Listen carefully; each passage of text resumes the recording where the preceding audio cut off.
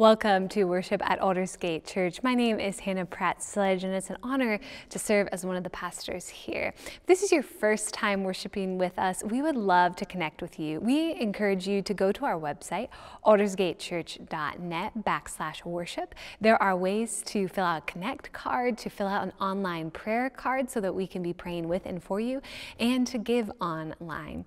Also, there's a way through our worship page to sign up for our upcoming small group study. So in the month of March, in preparation for Lent leading up to Easter, we are doing an all-church-wide study on Adam Hamilton's study titled Simon Peter, Flawed but Faithful Disciple. So we are excited to journey together. There are in-person and online groups available. So if you go to that aldersgatechurch.net/worship page, you can click to sign up to be a part of a small group starting in March.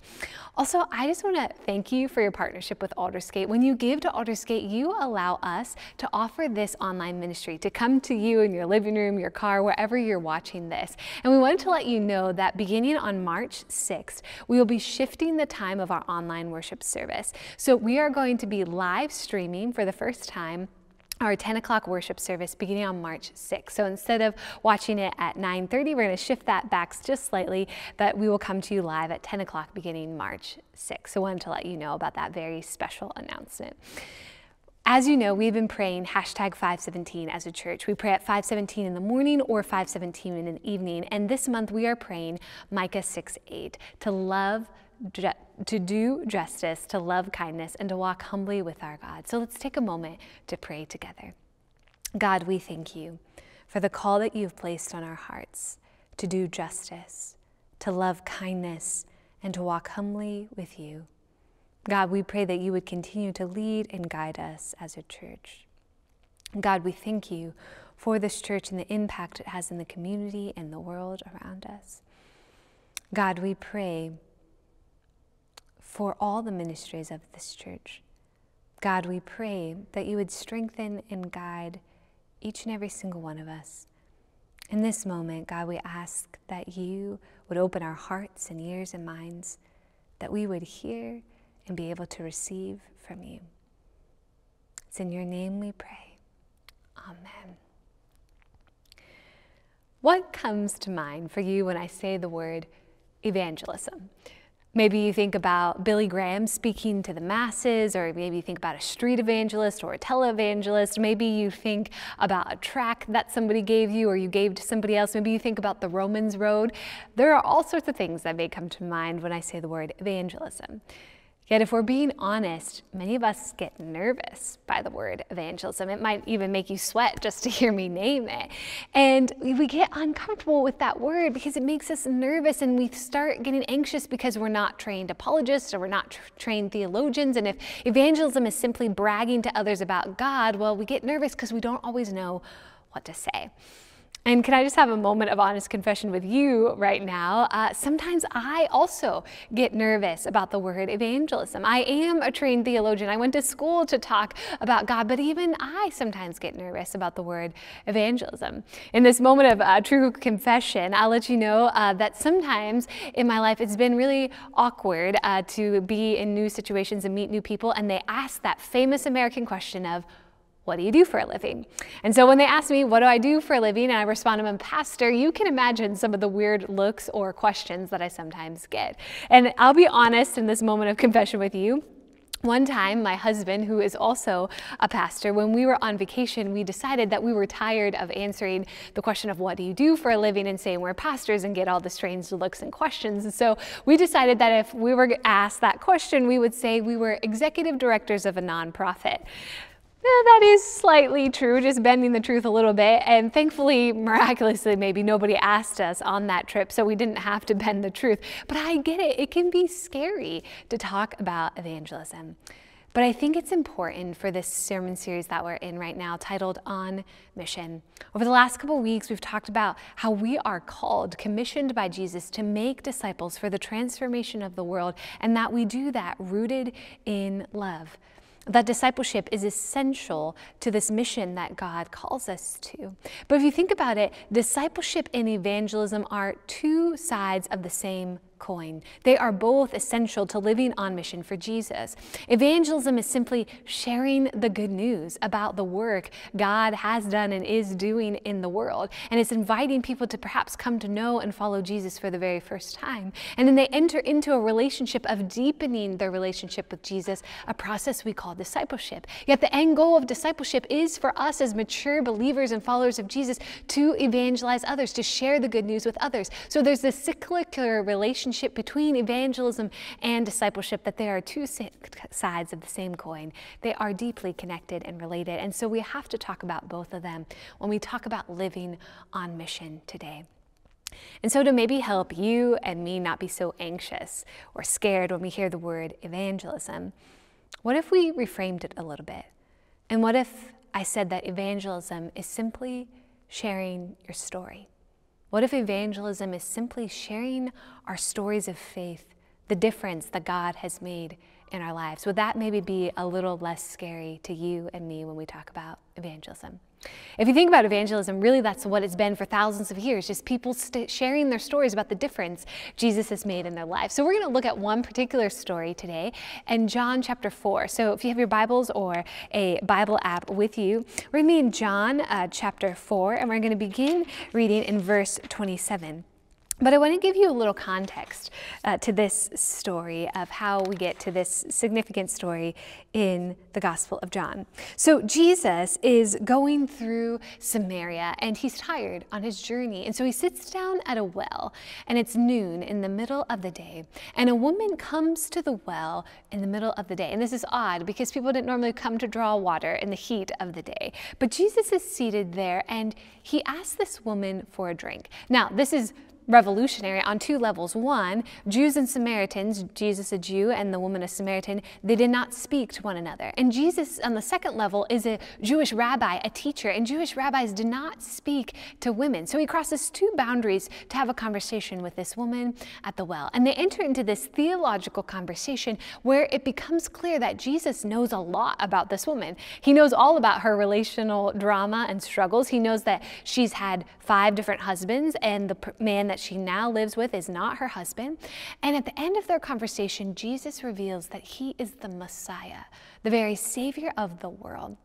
And this encounter with Jesus forever changes this woman's life. And she runs off to tell anyone who will listen her story of encountering Jesus. And that's where I want to pick up in verse 26. Verse 27 says this: just when his disciples came back, they were out in the city getting food. So when they returned to the well, they were astonished that Jesus was speaking with a woman. But no one said, "What do you want?" or "Why are you speaking with her?" Then the woman left her water jar and went back to the city. She said to the people, "Come and see a man who told me everything I have ever done. He cannot be the Messiah, can he?" They left the city and were on their way to him. This woman leaves her water jar at the well and runs off to tell her story. That tells us 2 things. 1, she was in a hurry to go tell her story to anyone who would listen. And 2, she planned to come back to tell Jesus how it went when she shared her story. And so she dashes off to tell her story of her encounter with Jesus and invites people to come and see Jesus for themselves, that they might experience the same transformation in encountering Jesus for themselves. And so meanwhile, while she's out telling her story, Jesus and his disciples are seated by the well, and they're having their own conversation. And they jump forward in the conversation. Let's pick up in verse 35. Jesus said, "Do you not say 4 months more, and then comes the harvest? But I tell you, look around you and see how the fields are ripe for harvesting. The reaper is already receiving wages and is gathering fruit for eternal life, so that the sower and reaper may rejoice together. For here the saying holds true, one sows and another reaps. I sent you to reap that for which you did not labor. Others have labored, and you have entered into their labor." The region that Jesus is in is famous for growing corn. And so Jesus is looking at the fields of corn around him. He's talking about the harvest. He's quoting an agricultural proverb that where if you plant seed and wait 4 months, then you can reap the harvest. But the harvest that Jesus is talking about is instant. It is quick, and it's happening as they sit there having this conversation.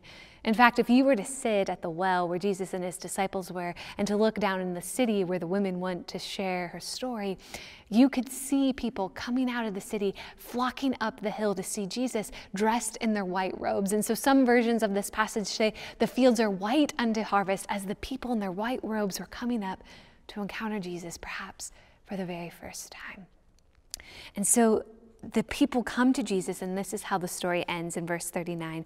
Many Samaritans from that city believed in Jesus because of the woman's testimony, because he had told me everything I had ever done. So when the Samaritans came to Jesus, they asked him to stay with them, and he stayed there 2 days, and many more believed because of his word. They said to the woman, "It is no longer because of what you said that we believe, for we have heard for ourselves, and we know that this is truly the Savior of the world." Many people come to believe in Jesus because the woman shared her story. So if you don't hear anything else today, I want you to hear this. Your faith story matters.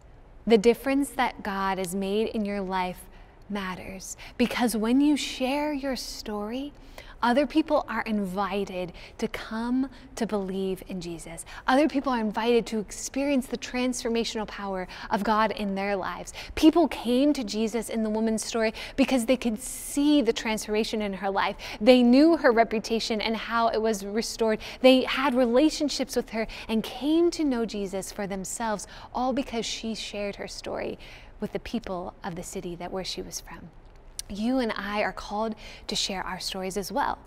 But if we think about it, there are a couple obstacles to sharing our stories. The first is we don't always know our stories of faith.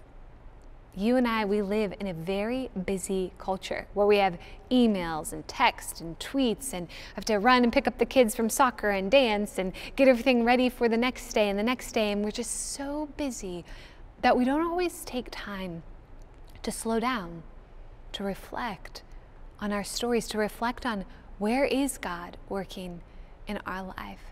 This is why practices like journaling or devotions or even keeping a gratitude journal are so important, because it forces us to slow down, to be aware of God's presence in our life, to see the work that God is doing so that we have stories to share with others. I'll give an example from my own life. Many of you know I love to run, and so a couple weeks ago I was running, and I all of a sudden had this sense of God's presence trying to reveal something to me, but I had a choice in that moment. I could keep running and just ignore it, or I could stop and slow down and be aware to what God was trying to teach me in that moment. We have to be willing to slow down, to be present, to see where God is at work in our lives. The second obstacle for many of us is that we're afraid to tell our stories. We may know our stories of faith, the difference God has made in our life, but we're afraid to talk about it. We feel that this evangelism word is so scary because we have these ideas of negativity or loud or manipulation in our mind, but evangelism is none of those things. Evangelism is really based on love and nurturing and care. It's wanting to share our stories with others so that they can experience the transformational love of God in their life. Sometimes we are afraid because our stories feel personal, or we think people might think we're foolish or that we're off our rocker in some way. But we have to develop a courage, a boldness to be willing to share our stories with other people out of love. The third obstacle that we may face is that we might not have others to share our stories with.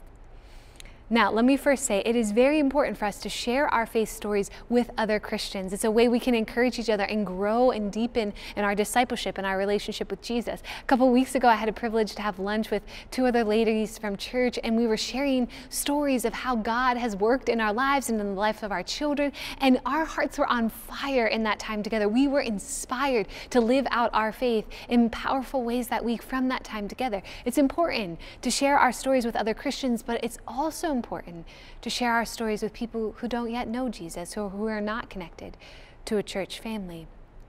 Studies show us that the longer we are a Christian, the less and less friends we have outside the church.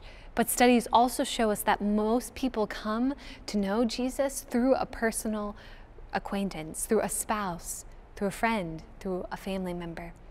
Your unique circle of influence and acquaintance is specific to you. Nobody else has the same network of connections that you do. And you are called to share your story with those people out of love, seeking transformation, that they can encounter Jesus in their lives. So friends, what if evangelism isn't quite as scary as we think? Could we reframe that word, reclaim it by saying that evangelism is simply sharing our stories? 1 Peter 3:15 says to always be prepared to give a reason for the hope that you have. So this week, I encourage you to think about, what are your stories? Where has God been at work in your life? When did God provide something that you desperately needed at just the right time? When did God connect you with somebody who changed your life? When did God answer a prayer or work healing in your life? Where is God at work? Where has God been at work? And where is God in your life, at work in your life right now? And then may we all have the courage to share our stories and be intentional about the relationships that we have, that when the time and moment is right, that we can share about the difference God has made in our lives. Let us do that as we continue to live on mission together. Now, as I share that with you, you don't just have to take my word for it. This past week, I had the opportunity to talk with my friend Sam, and Sam is an incredible evangelist as he shares what God is doing in his life and has been inviting friends to be a part of church here at Aldersgate. And so I want you to take a moment to watch this video to see how Sam is living as an evangelist in the world and the difference that it's making. Take a look. Well, Sam, thanks so much for being willing to have a conversation with me today. And Sam, I had the privilege a couple months ago, back in November, to baptize you at Aldersgate. And I'd just love for you to share your story with me of what led you to make the decision to be baptized. Yeah. So, the decision was basically God's decision, and He told me something where when you go into God's family, you have that many people to look out for you when you are in trouble or need help, and God's family is being filled with more and more people each day. Wow, that's beautiful, Sam. And so for you, why did you decide that you wanted to make it known that you were a part of God's family? The decision for me is because when you're not part of God's family, it kind of feels like one part of your inside is empty. And when you're part of God's family, that piece that was empty kind of went back in and is part of you now. Wow. And Sam, I have heard that you've invited your friend Landon to come to Kids of Aldersgate with you. So I'd love for you to share a story of how you invited Landon. So me and him, we have a great bond of friendship, and he's just a good kid. We go to the same school, may not be in the same grade, but we're in the same hall. We sit very close together on the bus.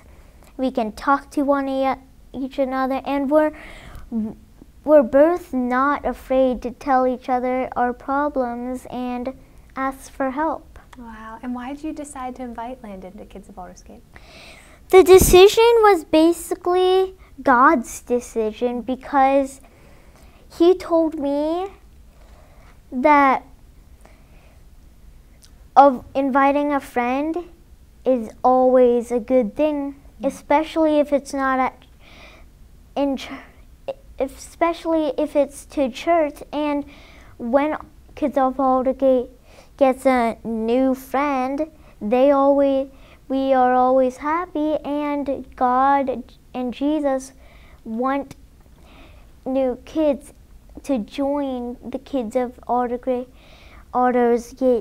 family and church family. Wow. Thank you for inviting Landon, Sam. I really appreciate that. And what would you say is the best thing about Kids of Aldersgate? What would you say? The best thing is God's church.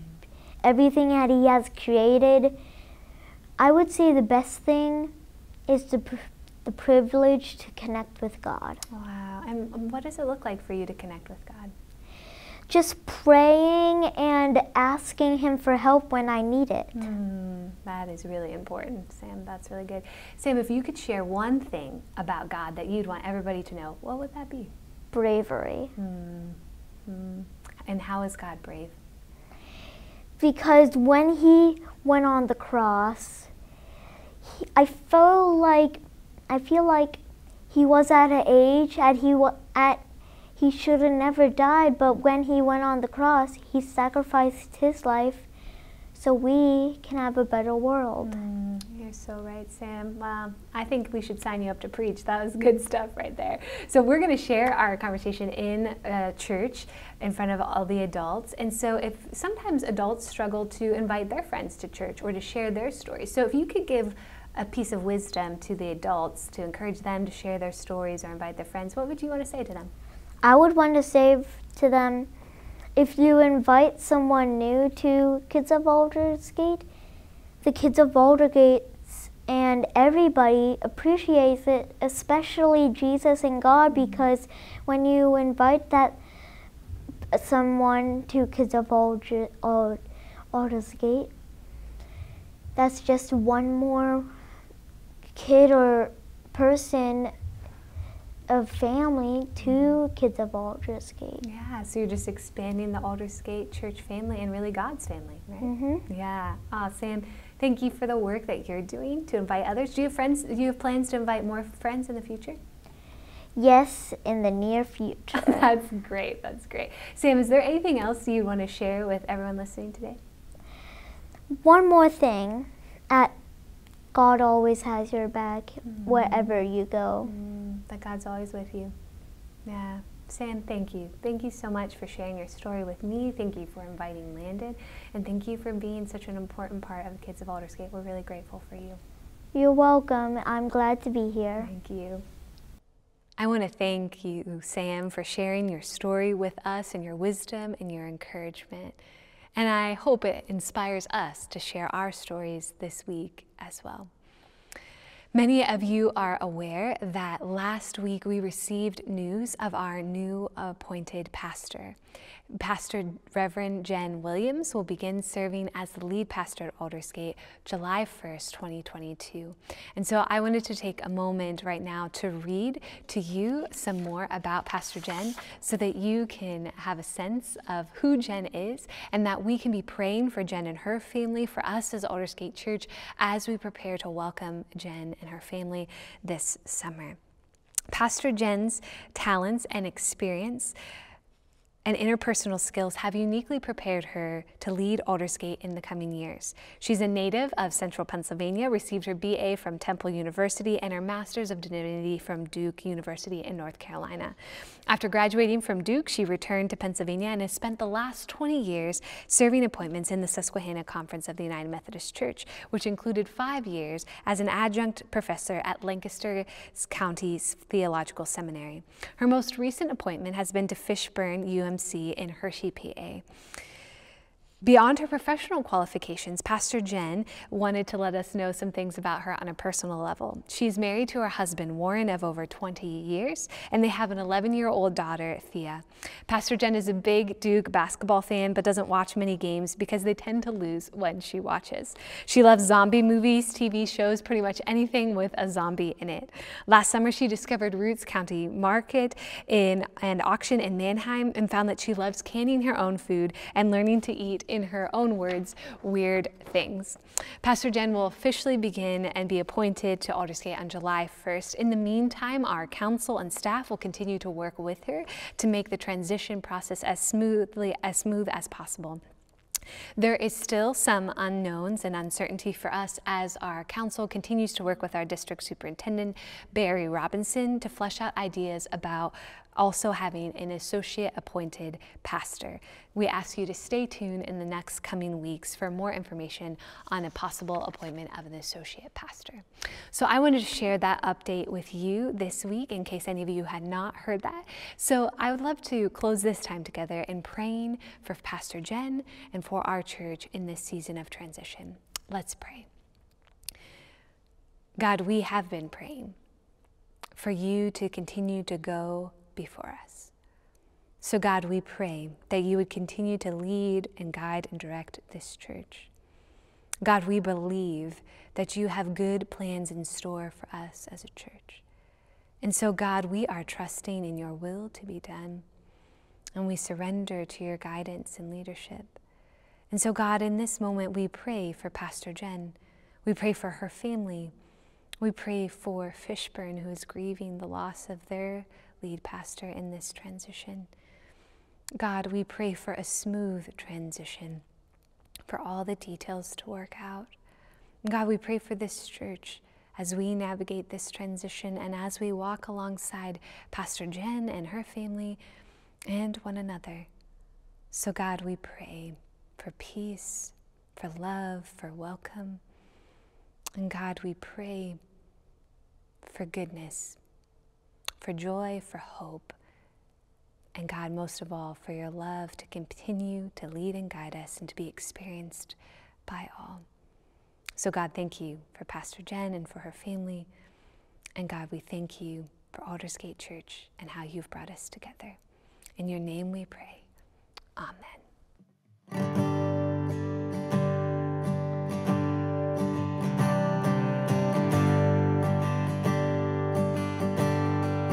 I searched the world, but it couldn't fill me. A man's empty praise and treasures that fade are never enough. And you came along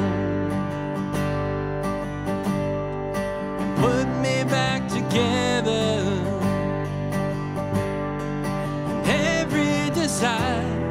Is now satisfied here in your love. Oh, there's nothing better than you. There's nothing better than you, Lord. There's nothing, nothing is better than you.